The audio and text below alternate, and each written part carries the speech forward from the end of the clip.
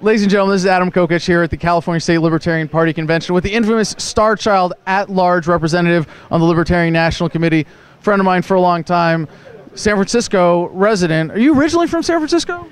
More or less, East Bay, but my grandmother lived in the city, so I was in the city all the time growing up, and I call myself a native.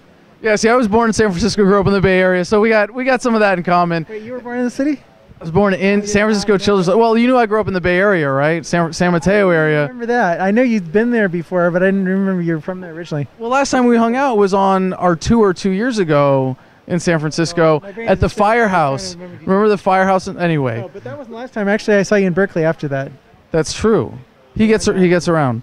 But as you're an at-large member of the LNC, please give us for the audience a sense of your background with the party and how you came to be on the board. Yeah, so I've been an activist basically since the early '90s, and I was a Republican activist even before that. I was interested in politics from a young age after getting involved in, learning about history and really being fascinated by history and battles and stuff as a kid, and then as I got a little older, started thinking like, what's really behind this stuff? What does it matter ultimately?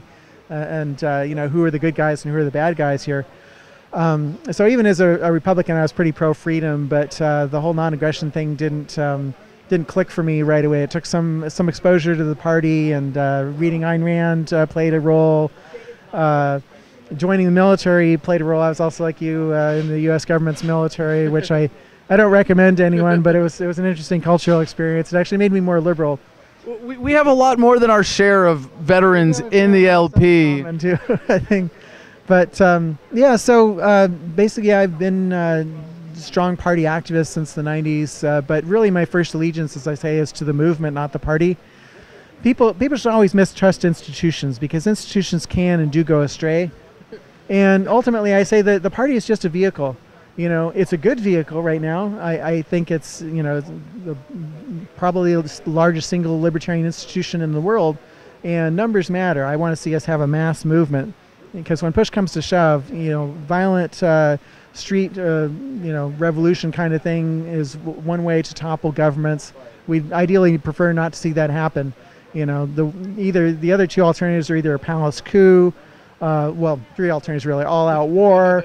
Or the palace coup, tends to just be more of the same. The all-out war is horrible and bloody. We don't want that. And the third alternative is massive numbers of people getting out in the streets and refusing to leave until the governments topple. And you see that in like the Czechoslovakia, the Velvet Revolution, in Ukraine, the Orange Revolution, the Philippines, getting rid of Marcos.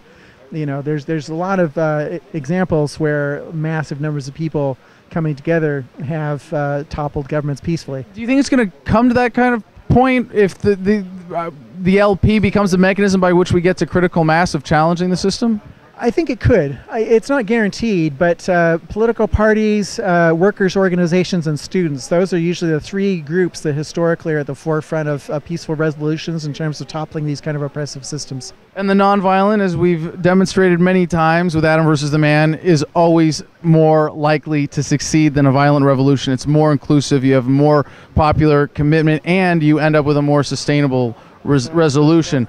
But so like in the U.S., if it was the LP, it would be like, well, what, we get a candidate who's polling at 25% for president and they still don't let him in the debates.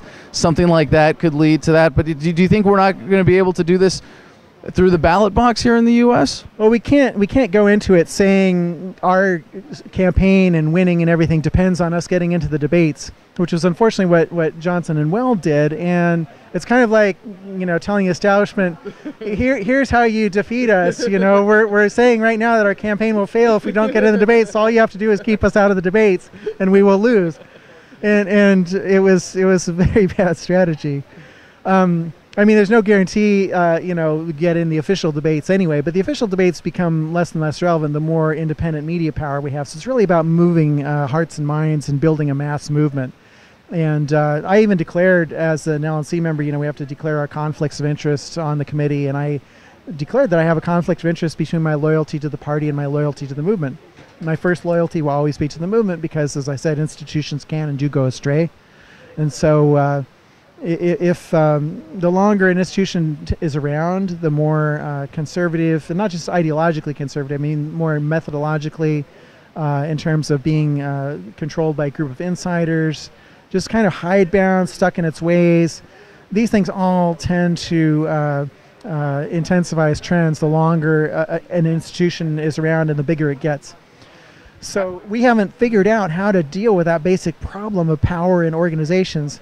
When you get a group of people working together, how do you manage that problem of power? Because the people who are natural leaders will tend to rise to the top of organizations unless there's some specific mechanism put in place to prevent that from happening.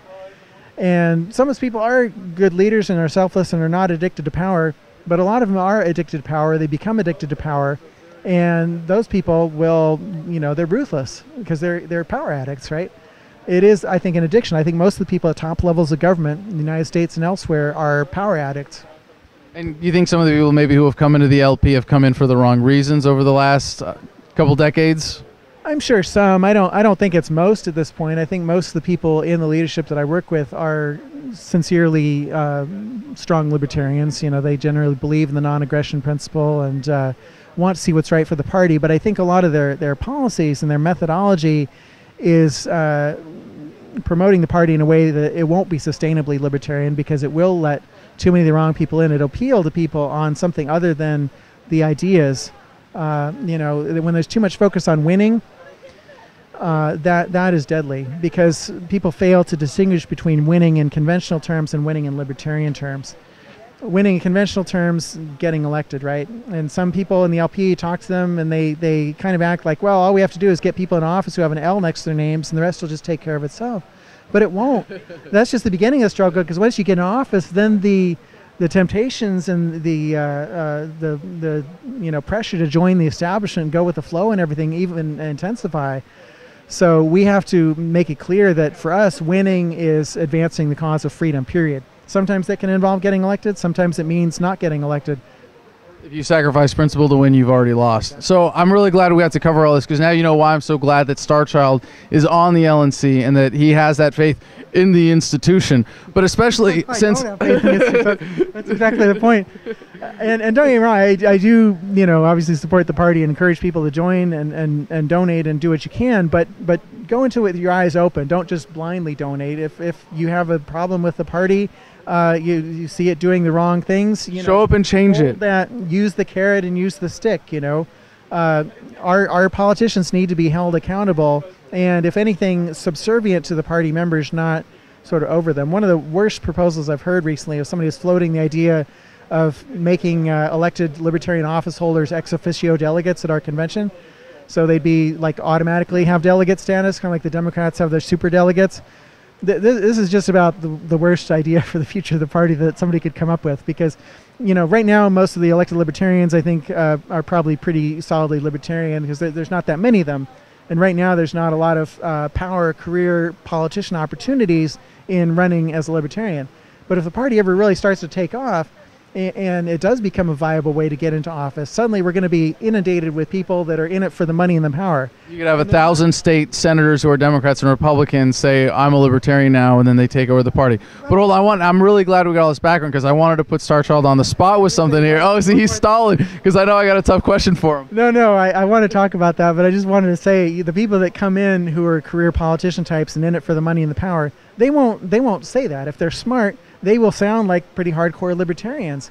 And so unless we really have a strong party culture and structure to vet people and to make sure that only principled people wind up in the decision-making positions within the party, and that's expected of people, they have to sign their name to stuff, if we don't protect ourselves that way, gradually we'll be overtaken by the careerists and go down that status path. And I assume what Starchild is referencing here are at least two things in the important mechanisms of this. One, the statement of principles that is embedded in the platform that can only be overturned by 7/8 majority at the convention, or altered in any way, requires that majority. And the statement that you have to sign, the pledge, when you become a member of the LP, that says, I oppose the initiation of force to achieve political and social goals. So Starchild and I... Not enough, though. Well, obviously you need the institution. You need the mechanism.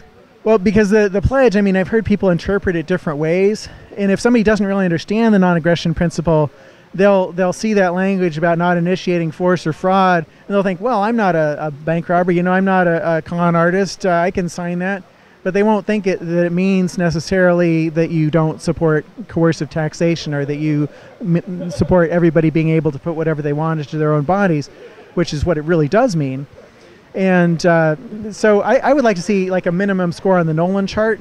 For those who are familiar with the diamond chart, that tells you what your, do you favor you making a decision or government making a decision for each of these different issues? I think the oath is enough. I think the pledge is enough. I think you just hold people to the pledge and you challenge them. And I think we should have, we just developed this. And it's happening anyways, that we have this culture, where you put people on the spot. Do you really understand this? Do you really believe in the philosophy? We're glad that the LP is a gateway for a lot of people.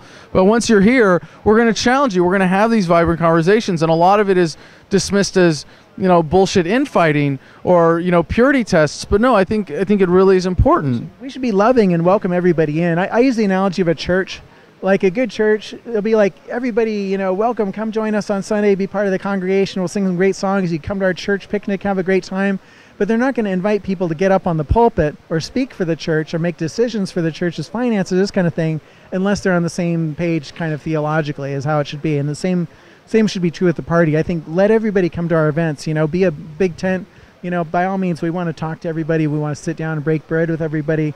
But we don't want you making decisions for the LP unless you're hardcore libertarian. And this isn't just to protect ourselves. I mean, I would be delighted to belong to a libertarian party that was so pure and hardcore that I did not personally qualify to be in leadership. Because there are areas where I personally, I don't want anybody to own nuclear weapons, for example. I think that they're just too much of a standing threat to humanity and everybody's survival. But taking nuclear weapons away from somebody, that is unlibertarian. The Libertarian Party should never advocate taking them away, because a peaceful possession of any object is not a crime. You haven't initiated force or fraud. So what I would advocate in situations like that is civil disobedience. People like myself who feel that the nuclear weapons are that much of a threat, we should be willing to go and civilly, try to disarm people with nukes and take, Or in a free market, you economically ostracize anybody who's trying to build nuclear weapons, and they wouldn't be able to generally without a government. At least most people who would look at the free market. Anyway, he's tricking me here. He's totally tricking me, because I'm also passionately anti-nuke, and we could. He's teasing me with all these sidebars and these rabbit holes to avoid this difficult question. So we're gonna get to it now. And I'm really glad. Again, this is awesome because we covered all this stuff. But Arvin Vorha, and personally, I like him. I think I think of him as a friend. He is the vice chair of the Libertarian Party and has been stirring controversy with what I think is a deliberately misguided strategy and being inflammatory. And one of the ways he's articulated this is saying, let's be hardcore, let's be inflammatory, let's push away people who aren't ready to hear the message, because the people who already will come already will come our way. I don't think the messaging needs to be done that way to repel anybody. I think you can still attract people. You don't have to have that element to it. But you've shown how to do it, Adam, because you're hardcore like Arvin is. I mean, I think in his campaign for Senate, I don't think he's even as radical as what you're saying running for president. But the difference is that you do it with more of a loving message, where he's been doing it with more of a message saying like these people are the enemy kind of thing. And it's angry. People see through that. And for libertarians to win, and for us to win on principle, we have to be the adults in the room. We have to be cool, calm, and collected and say, this is what needs to happen because this is righteous and this is just. Now, Arvin created a lot of controversy. He wants to go by every sidebar. I do want to go by every sidebar because there's so many. I mean, it's like Nicholas Wildstar, who's running for governor here in California. Great candidate. I've been working to help him get out and get exposure. Check out wildstar2018.com. He was arrested last year on MLK Day, racially profiled. He's a black man walking down the street on his way to work. And, the cops, said you fit the description of some suspect. They had a burglary in the neighborhood. Young black male. Maybe they did have some legitimate interest in talking to him, but they certainly didn't have any legitimate interest in arresting him. And they probably, though, if he had talked to them politely, it's possible that they would not have arrested him. But he reacted with anger. And, he's like, why are you falling, dropping F-bombs and so forth. And I think he was totally justified in doing that. I cannot morally fault him for having that righteous anger. And we do need some of that because the government is hurting people. And when you see that, we want to represent that in the general public where there is that legitimate righteous anger. And so I can't really fault people like Arvin and Nicholas for getting angry. It's a human emotion, but I do think it's more effective to do the approach that you've more recently sort of adopted in terms of really trying to keep that loving message of embracing people with compassion, saying it's the system that's the enemy, not the individuals who work for the system. So with Arvin, he started the main thing that bothered a lot of people was talking about age of consent, and I think this is a very important issue for the LP. And I defended Arvin for a long time too, because I like generally messaging that's exciting, that has an impact, that gets people's attention. I think that's more important. It's more important to get out there with bad messaging than to sit here arguing about messaging, because libertarians spend way too much time worrying about that. But when you're talking about age of consent, we should be talking about children have rights, because human rights are universal. And he was almost advocating from the ability or right of an adult to have a relationship with someone who was younger. And to me, that was like... I think he was ever saying that the kid should be forced into such relationships without their consent. No, of course no. And I don't think anything he said crossed any technical lines. But I think that what's really important for libertarianism is that we're always advocating for the victim. We're always advocating for the underdog. We're always advocating for the disadvantaged. That is so core to this message of universal nonviolence, as opposed to the right of someone who's in a position of greater power in a relationship. I don't have a problem with him calling people in the military murderers, because that's what you sign up to do. You sign up to kill for politicians in a premeditated way. Yeah. It's not the best messaging, but I defended him at that point.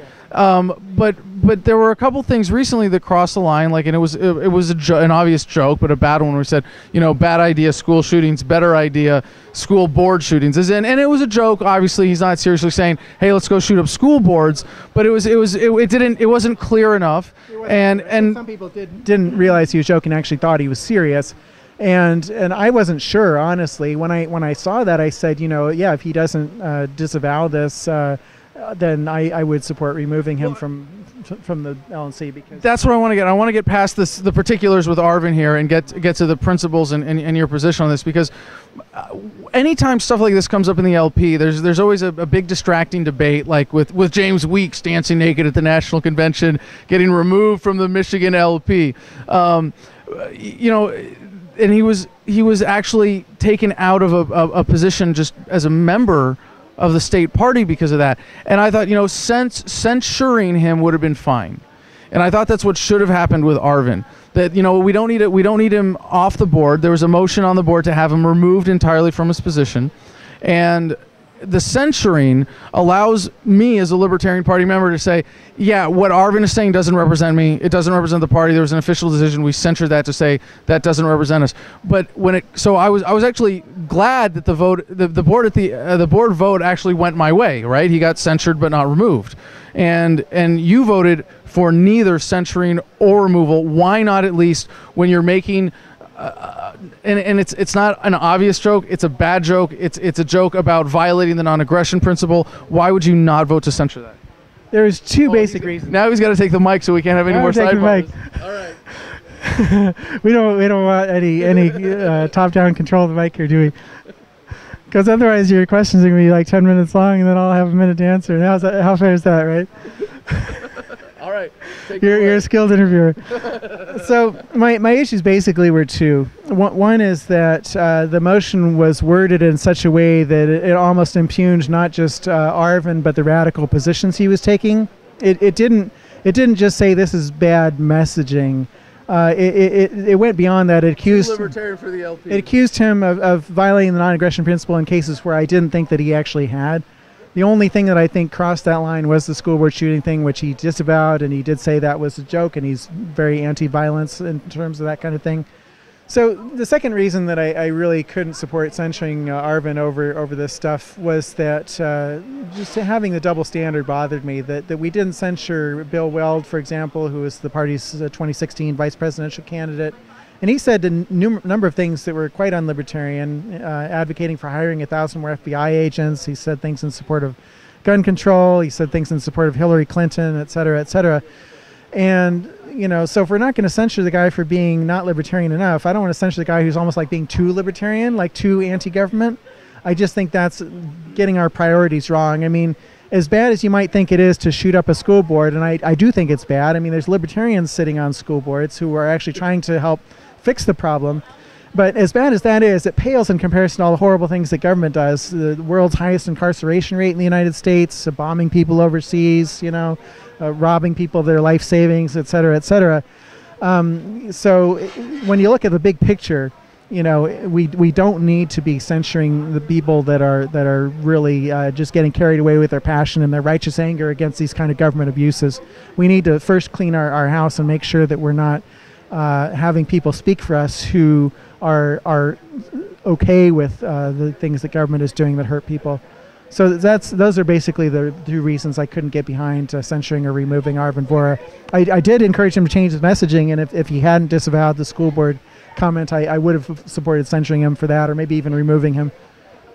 All right. Well, then, any last words, Starchild? Any last questions? No, that was beautiful. I really appreciate your time and everything that we were able to sidebar into today. Okay. And just so are you going to be last thing then? Are you running for re-election at the 2018 National Convention? I haven't said officially. And I never say never, but I'm leaning against it. I think I strongly believe in term limits. In fact, not just LNC members, but senior staff as well, I think should have term limits, because it's all about keeping that insider power from getting built up. I want a bottom-up party, and I think one term at a time is really enough. And also, I just I mean, it's a significant expense for one thing. I don't have a huge amount of money. It costs thousands of dollars a year to fly around to the LNC meetings, and then the third factor is just I'm not super feeling the passion right now. I need to put some serious thought into really how to be effective as an LNC member.